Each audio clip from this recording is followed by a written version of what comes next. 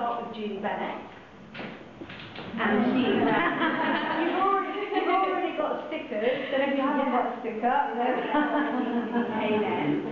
she's got fantastic portraits just over here, and this large portrait just here. And she's got a really fantastic sort of approach to mark making, but also just in her concept as well, which she'll tell you a little bit more about.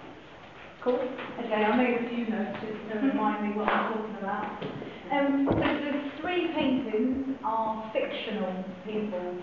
I used to be a graphic designer, and I worked for Celebrity magazine. So one of the biggest magazines I worked on was Closer, the pink celebrity magazine, and NME as well, the music magazine. And I was constantly working on screen, and we're surrounded by flat images of celebrities, and whether it be on your phone, with the iPad, on the computer, on the billboard, in a magazine, everything is shiny and flat, and I wanted to bring that celebrity into painting and that excitement of who is this person. So I feel that I work with household gloss paint, which is what you paint the front door with, and because I love the consistency of it, the weight of it, the way that it handles, the way that it drips, the marks that I can make with it, and I feel that the shine of it reminds me of the shine of celebrity, and so then I wanted to make these sort of fictional characters that were my own celebrities. And I was kind of elevating the nobodies into the celebrity world, which I was doing with the NME. You know, like you'd work with unknown bands, and you were constantly trying to make them celebrity bands. And I worked with Classic Rock magazine, and they'd be like, we work with 3 colours. If you want to make something a celebrity, it's either black, it's red, or it's gold, you know, and I think that the red background of your sticker really does make her a woman of importance. So yeah, so they're fictional. I was a graphic designer, now a painter, and I'd like to also talk about how the mark making is really, really important to me, and the drips and the looseness. I spend much more time looking and planning where the marks are going to go to the actual painting. I sit in front of the canvas maybe for about an hour or so before I make one mark, and then I sort of step back. I work with the primary colours of household gloss, so I've got, you know, a yellow and a blue and a red and a white, and I'm constantly pouring those big tins into something small and mixing it till I've got the right consistency of colour, and then I shall apply and step back. And the drips are accidental, they're not planned. I will wipe away, but I won't.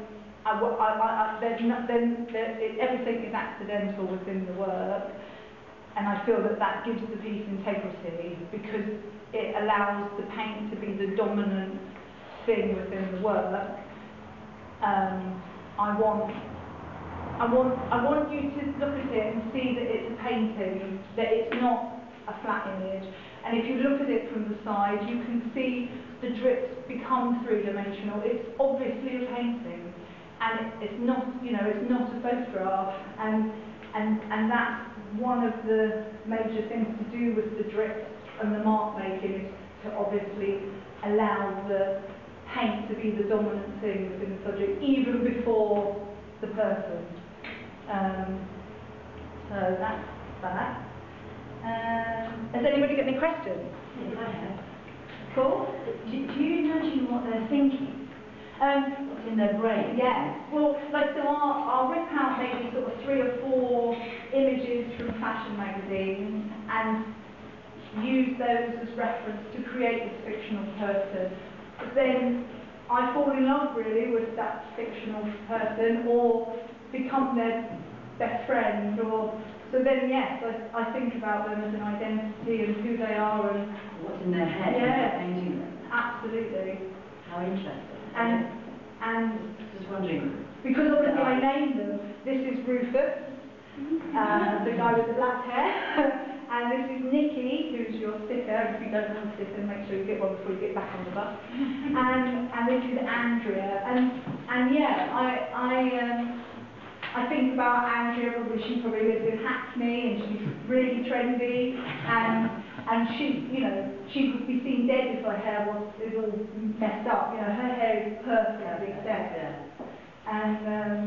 And Rufus, I feel like he's in a band, and you know, maybe he could be the drummer,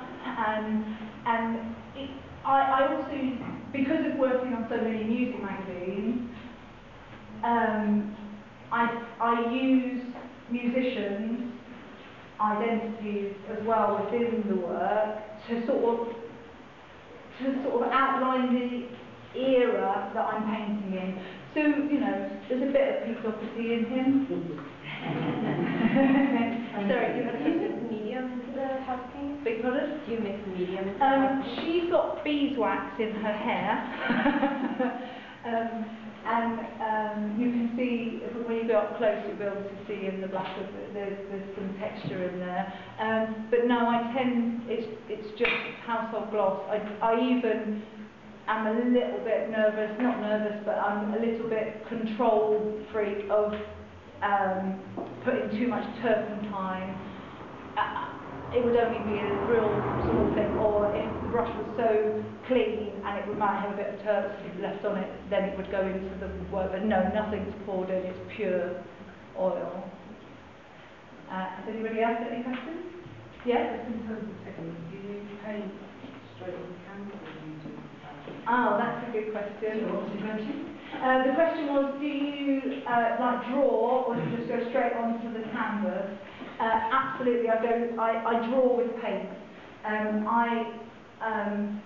When I first started out, maybe sort of, I don't know, 10 years ago, 15 years ago, I had all sketchbooks and I'd be sketching everywhere, and I absolutely loved those sketchbooks because they were so full of passion and energy. But when I transferred them onto the canvas, it was gone, and it was fake, and it was not. It was just that energy was lost, and so I now just go straight onto the canvas with a bucket of paint and will draw on the canvas because I want that energy and passion to be within the big piece and not within the sketchbook that nobody sees. Fantastic, brilliant. Thank you so much. So